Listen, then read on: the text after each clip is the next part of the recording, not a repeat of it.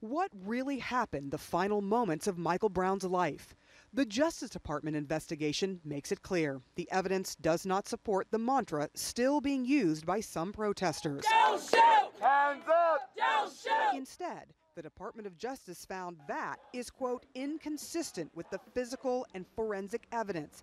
And in some cases, witnesses have acknowledged their initial accounts were untrue or witness accounts were not credible, including the witness closest to Brown when it happened, Brown's friend Dorian Johnson, whose words helped spark the mantra. His weapon was already drawn when he got out the car.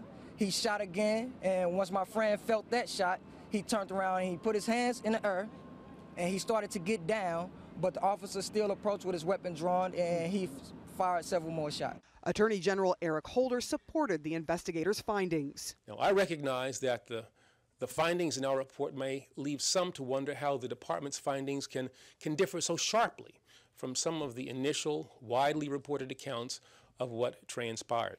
America's justice system has always rested on its ability to deliver impartial results in precisely these types of difficult circumstances. Despite the evidence laid out by the Department of Justice that Michael Brown's hands were not up when Officer Wilson shot and killed him, the hands up, don't shoot movement lives. We know for a fact that he's dead. Whether his hands were up or not, he's not here, and he didn't have a weapon.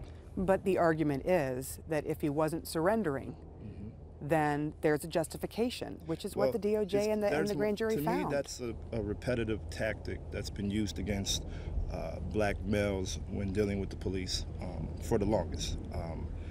You can root back to slavery with that tactic, where you have to find a way to villainize the victim.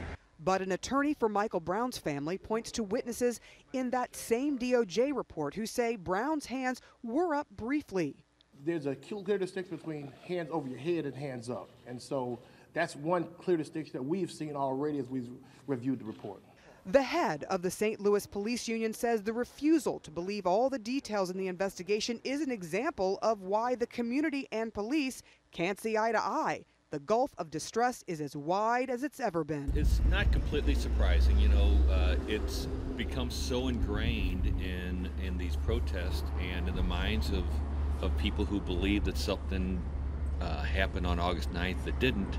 Hands up! Don't shoot! Just today, a group of Ferguson protesters traveling to Selma still chanting the same mantra. But we did notice one difference. This time, their signs read, "We can't stop now." Sara Sidner, CNN, Ferguson, Missouri.